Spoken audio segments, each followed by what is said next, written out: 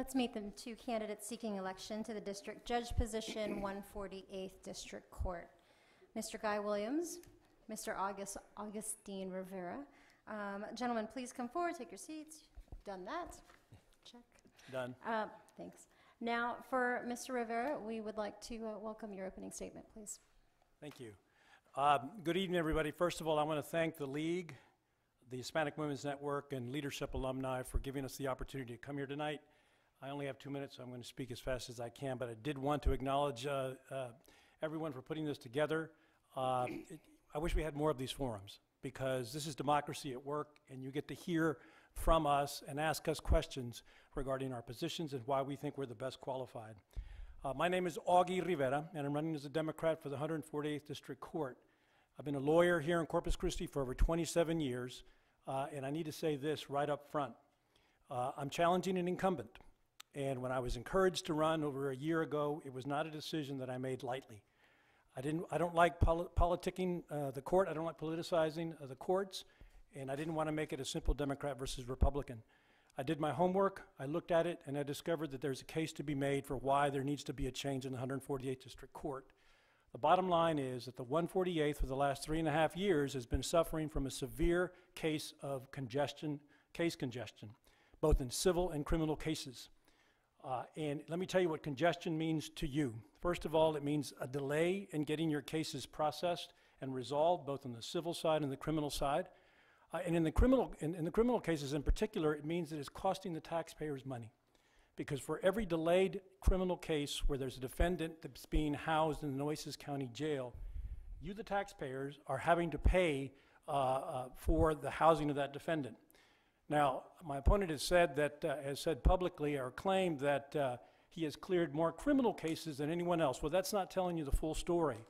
What you have to look at is the fact that the 148th, to this day, as we speak, numbers I obtained from the Nueces County courts and from the clerk's office show that it's got the most civil cases, most criminal cases, and that needs to be fixed.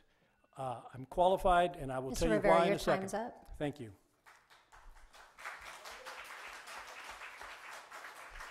Mr. Williams. Thank you, and thank you for having me. Ladies and gentlemen, my name is Guy Williams. I am proud and honored to be your judge in the 148th Judicial District Court. I'd like to talk in just about a minute here about my qualifications and my background. I'm a United States Marine, a Vietnam veteran with a Purple Heart. While I was in the Marine Corps, I earned back-to-back meritorious promotions for outstanding performance. I went to college after that. I graduated with high honors from Texas, what is now Texas A&M Corpus Christi. I then went to work for the Naval Criminal Investigative Service, otherwise known as NCIS, as a special agent. I graduated honor agent from the NCIS Special Agent Basic School. I was promoted to Assistant Special Agent in Charge within 3 years. When I was 35 years old, I started law school. I graduated law school when I was 38. While working full-time, I worked my way through high school, college, and law school. As a trial lawyer, after law school, I practiced 22 years before I got this job as a criminal trial lawyer. This is a criminal trial court.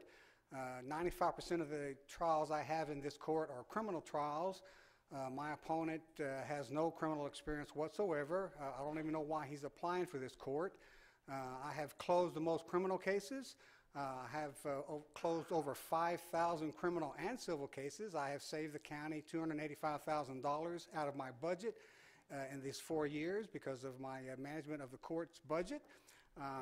I am the least overturned judge in Nueces County, which means I make the right decisions. I haven't spent any of your money on attorney's fees because of any bad decisions I've made. Whereas if my opponent gets this job, it's going to cost you a lot of money in attorney's fees fixing his bad decisions because he knows nothing about criminal law. Time's up, Mr. Williams. Thank you so much.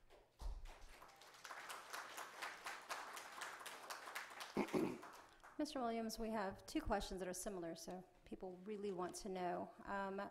You claim that you save the county about $200,000 a year. Can you name and tell us how and where you save the county $200,000 a year which would be about $750,000 since you have been in office. No, that's not what I said. I said in the 4 years that I've been on the bench, and I just talked to the county auditor, I've saved approximately 71 point something thousand dollars a year out of my budget. That means by the end of my 4-year term, I will have saved the county, Nueces County taxpayers $285,000 out of my court's budget. And here's how I do that. First of all, I do my own work. I don't pay for visiting judges. We have a visiting judge budget. I take very little vacation time. I work 6 days a week. I work more than 40 hours a week. I'm one of the hardest workers on the bench. I'm one of the first persons there. I'm one of the last people to leave. So I watch my numbers, and so I'm real good about saving the county money. And I'm close more cases because I show up and I have a criminal trial every week in my court. Thank you. Thank you. This question will be for both candidates. We'll start with you, Mr. Rivera. What should the role of the judge be in the community? Well, first of all, to get the job done at the courthouse. That's why we elect judges. First and foremost, to take care of the business of the court and to not let it get congested to where you have to go clean things up. That's the first job of the judge. Secondly, I think a judge really ought to be a leader, and I've written about this before. When I was a young bar president back in 1997 and 98, I wrote about how respecting judges was both a shared responsibility between the judges on the court, but also the lawyers. In my opinion, I think the judges ought to lead by example. You run your court as ethically and as professionally as possible. You treat everybody that comes before you with respect and dignity, and I think that ought to flow over into the community as well. I think people ought to be able to look at the court and look at the judge and know, number one, that they're getting the job done, and number two, that their integrity is beyond question. Thank you, Mr. Rivera. Mr. Williams, same question. What should the role of a judge be in the community? Oh, thank you. Ladies and gentlemen, since I've been on the bench, and actually for about 10 years now, I have been supporting this community. One of the things that I do like to support is at-risk students.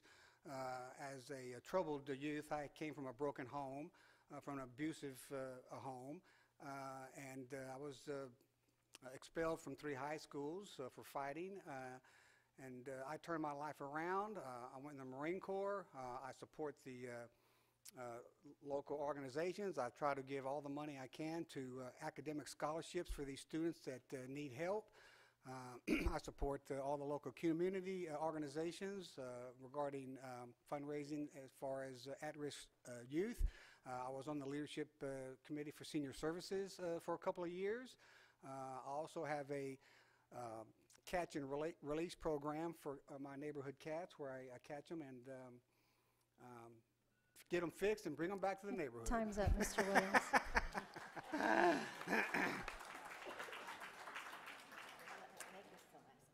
Okay, this will be the last question. Should the voters listen to the attorneys? The judicial bar pool shows attorneys which...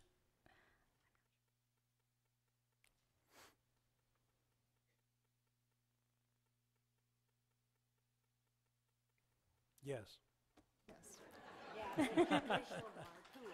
it shows attorneys. We're going to go with this one. Well, we're going to go with another question. Oh. Can you please tell us about the awards that you've received that recognizes your achievement as a lawyer? It'll be for both. Okay. Mr. Rivera? Mr. Rivera? Sure. Well, first of all, in answer to the previous question, yes, absolutely. I'm proud of the fact that my peers, and that's lawyers from across the board, both family law lawyers, family law lawyers, criminal defense lawyers, prosecutors, civil trial lawyers, all voted overwhelmingly by 64% in the recent bar poll. They voted for me, not only as a qualified candidate, but as the best qualified candidate for this position. Now, and I'm sorry, your question was, the second question? Can you please tell us what awards Sure. you have received that recognizes your achievement as a lawyer?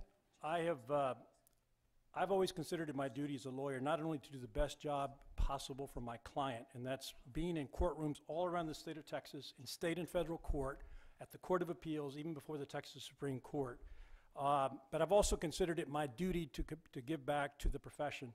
I was elected bar president in 1997-98. I was voted the most outstanding young lawyer of the year. Time's up, Mr. Rivera. And in 2008, I got the Judge Mr. Paul Nye. Williams, same question. Can you please tell us what awards you have received that recognizes your achievement as a lawyer? All right, well, thank you very much. And again, I would like to also address, as my opponent did, the fact that my opponent did receive, and I want to congratulate him, he did receive the endorsement from the personal injury lawyers, and so I congratulate him for that. Him and his personal injury lawyers are trying to buy this bench back.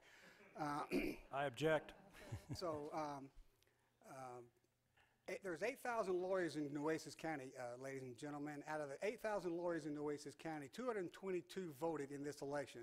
And the 222 that voted are not criminal trial lawyers, they're personal injury lawyers. And so I congratulate my opponent for getting the personal injury lawyer endorsement. Now, as far as my work as a lawyer, again, my opponent cannot touch my experience. That's 22 years.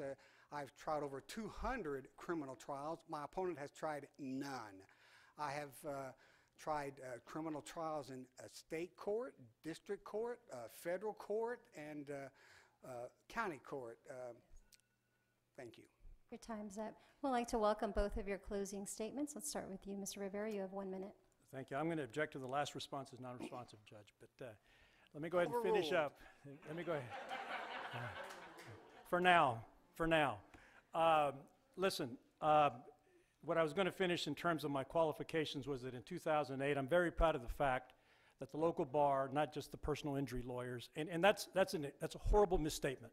There's no way you can know who voted in that bar. It's done confidentially, just like you will be voting at the courthouse or anywhere else that you vote, and so there's no way to tell who voted. I can tell you, look at my campaign finance report and see who's supporting me versus who's supporting my opponent, and you will see that I have broad support across the bar. I've left these outside. Please take a look at them. It's got my Facebook page, website, where you can see more qualifications, because it's just not enough time to tell you here why I think you should trust me to be the next judge. I'll leave you with this. I sit on the Texas Board of Law Examiners. I'm one of the 9 judges and 9 lawyers in the state responsible for putting together the bar exam. Time's I was up. Thank appointed you, by the Mr. Texas Rivera. Supreme Mr. Court. Williams, we'd Thank like you. to suggest that. We'd like to open up the floor for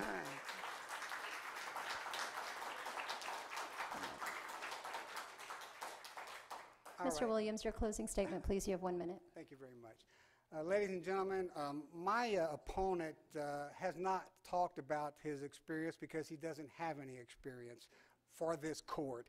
Now, if you were applying for a job and you were applying for a job for a district criminal court with a heavy criminal backlog, or not backlog, but heavy criminal docket, and by the way, this court does not have a backlog, unlike my opponent. He keeps referring to a backlog. When the previous judge left this court, she left me with the highest count of all district courts. I had the highest number of criminal and civil cases when my previous predecessor left this court.